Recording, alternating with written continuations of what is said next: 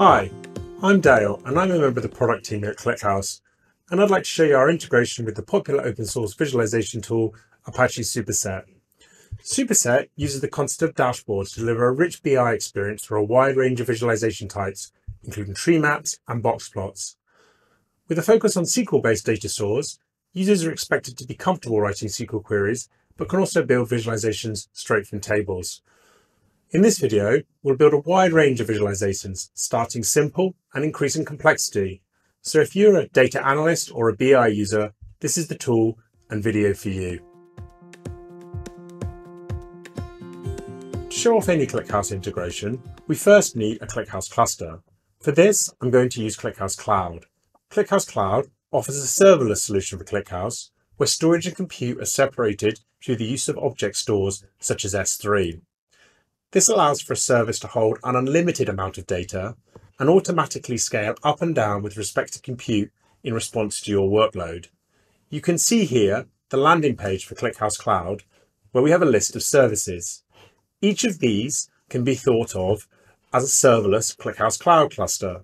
For this demo, I'm going to use a service I've pre-created, this one aptly named Superset Demo. To obtain the connection details I need for Superset, I simply click here and copy the credentials, the password and the host string. Okay, so now we have our connection details for ClickHouse, we can go about connecting to Superset. Now, I'm not going to go into setting up Superset, but you can get some instructions in the link below this video, which uses Docker Compose. When you first load Superset, you'll be presented with a logon screen. Here you can use the default credentials, admin. This will direct us to the main landing page. Out of the box, I'm offered some default visualizations and dashboards using inbuilt datasets, but at this point, we aren't connected to ClickHouse. To connect, we need to go to Settings, Database Connections, and then click Add Database. From supported databases, I can search for ClickHouse Connect. Now this is the official Python driver for ClickHouse, which powers the actual connection itself. I can now enter my host details, the port, which is 8443, a database name, we use default, then our username. Now for ClickHouse Cloud, the default user is just called default, and then the password that we recorded earlier. We next need to enable SSL and click connect. Great, we're done. Now we've connected Superset to ClickHouse, we can move on with building some visualizations. Right, now we've connected our ClickHouse service to Superset, we need to expose our tables so that we can build visualizations on top of them. In Superset, this is achieved through a concept of datasets. The first dataset I will add is for a Hacker News table. This is a popular website for developer news, with most rows either representing a story or comment. These have a title, text, and a time. Now let's put a line chart showing how ClickHouse is being mentioned over time. To do this, I need to add a dataset. So I click Datasets, Add Dataset. I'll then be prompted to select a database. For ClickHouse, this is actually our service, ClickHouse Connect. For the schema, this actually for ClickHouse, again, is slightly different. It's the database. Now my service can have many databases inside it, but I know that my Hacker News table is in the default database. I then select my Hacker News table, and once it's loaded, I'll be presented with the schema. You can see my time, text, and title columns. Now let's create the dataset and a chart at the same time. Note that a dataset can be reused across many charts. Now, Superset has a wide selection of visualizations, but in this case, I'm just interested in the time series line chart. So let's select this and then click Create New Chart. You can see that my time column has been automatically populated, but I need to change the bucketing interval to month. So I select time grain, month.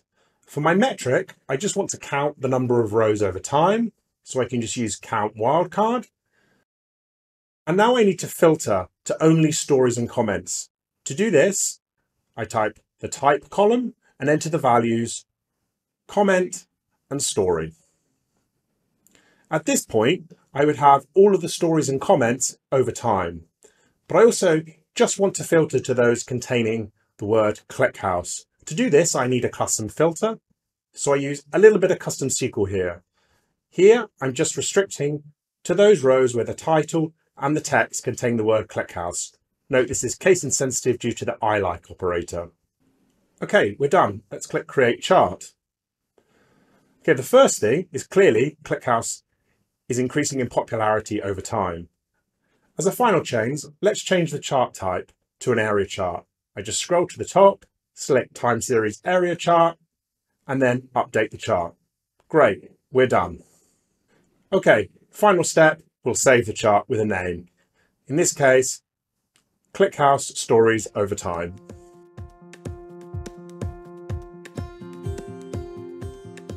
For my next visualization, I'm going to use a Forex dataset. Forex trading is the trading of currencies from different countries against each other. For example, the US dollar against the euro. A currency pair consists of a bid and quote currency, described in the form base/quote, e.g. euro/US dollar. Some currency pairs are traded more than others.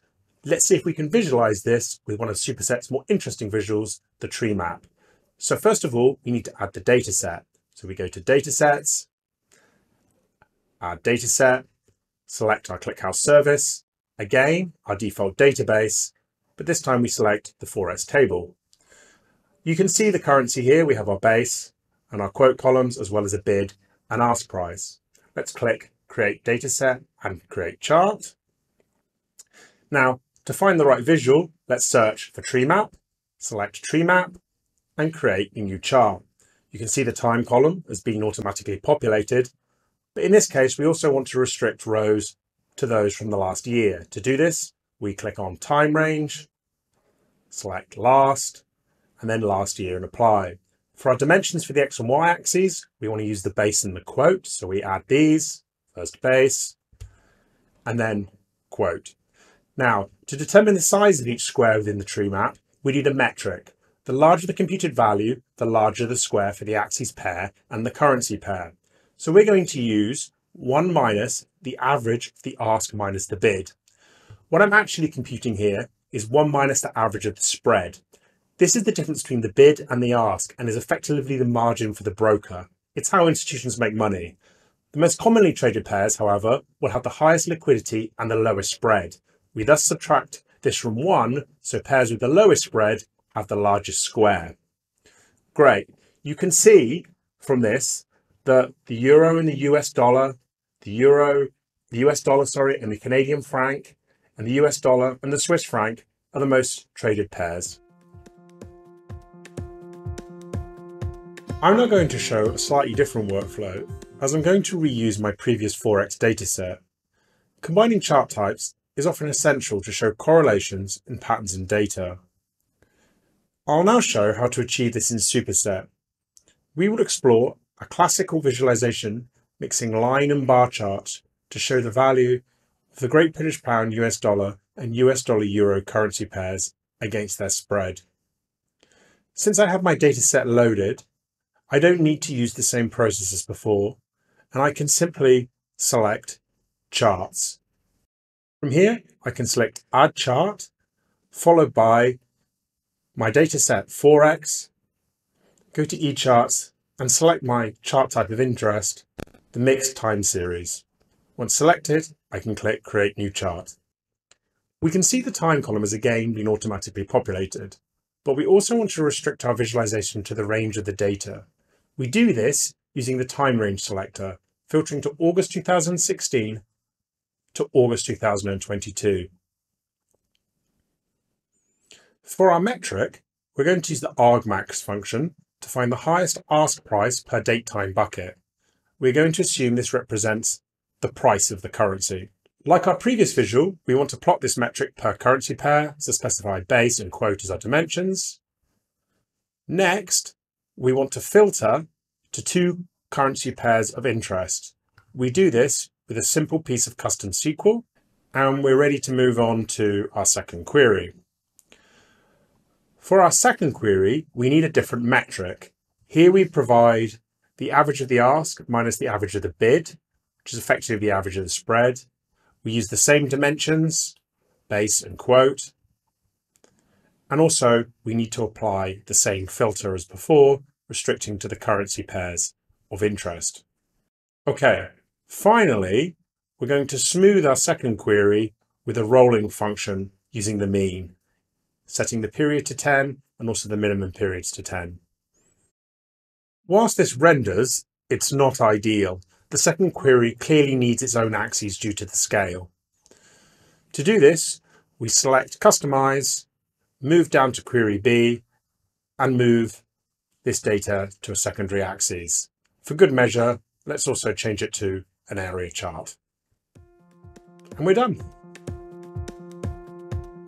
For my next visualization, I'm going to use one of my favorites in Superset, the box plot. But more importantly, I'm going to show a key Superset feature, the ability to specify any query as a dataset. This is particularly powerful as it allows a chart to be built from more than just a table. We can use any query and the power of ClickHouse's aggregation functions to shape and transform our data to the pattern we need for a specific chart. To do this, we need to use Superset SQL Lab. Click SQL, SQL Lab. We then need to select our ClickHouse service, our database, and our table.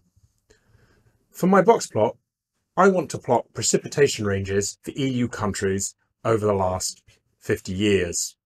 I'm going to use this NOAA table. This contains weather data from the last 100 years. It's about 1 billion rows. Now, in its current form, this table isn't appropriate for our box plot, but using a simple query, we can get the values we need. You don't need to worry about the specifics of this query, other than we compute the rainfall for each EU country for every year since 1970. Once the query is run, we can click Save Dataset, and provide an appropriate name. Right, let's now change this chart type to the box plot. So we click on View All Charts, search for box, and select box plot. Next, we need to make sure that we group by year. So we change our time grain to year. We also have to change our distribution column to virtual table _year. This is an idiosyncrasy and something that we expect to remove in later versions.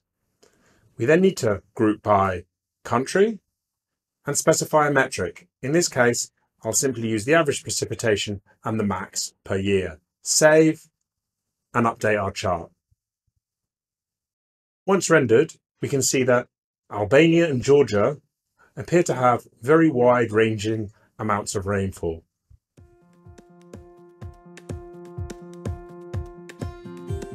For my final visualization, I'd like to show some of the geo features of Superset. I'm going to use the same capability as my previous example where I save a query as a dataset. So let's get started. Again, we select SQL Lab. We select our ClickHouse service, the default database, and this time the UK price paid table. This contains rows for all UK house sales over the last 20 years. Every row is effectively a house sale with an address and a price. Let's see if we can show areas which have increased most in the last 20 years. For this, I need a reasonably complex query. Don't worry too much about the specifics, but we join the address with a list of regional codes for the UK. If you are interested in more details, see the blog post in the description. Importantly though, the result of the query gives us the percentage change per region. Okay, let's save the result with an appropriate name and click Save and Explore. This takes us through to the chart builder. To change the chart type, we click View All Charts, scroll up, click Map, and then Country Map. Now, we need to change the country to the right country, obviously UK, select the appropriate code field, aptly named code, and finally, an appropriate metric. We can just use the max of the percentage change. We're also going to modify the style very slightly, changing the color from yellow to red. And now we'll render the chart. Great. Okay, we're going to actually save this to a dashboard. And when we navigate to the dashboard, We can go full screen, get a little bit more detail, and see which areas have had the highest price change over the last 20 years, i.e. those in red. Thanks for watching this video, and hopefully you found this useful for getting started with ClickHouse and Superset. Before I go, I'd like just to provide a few useful links. Firstly, you can reproduce all of the examples in this video using our public environment play.clickhouse.com and by downloading Superset with the link provided. Note the Explorer username and port 443 in the connection details shown. Alternatively, if you want to experiment with your own datasets or these examples in a little bit more detail, you can start a trial with ClickHouse Cloud today and receive $300 in free credits, more than enough for every example in this video. Finally, the blog linked has more details on all of the examples shown in this video and can be found in the description. That's all from me. Thanks again for watching.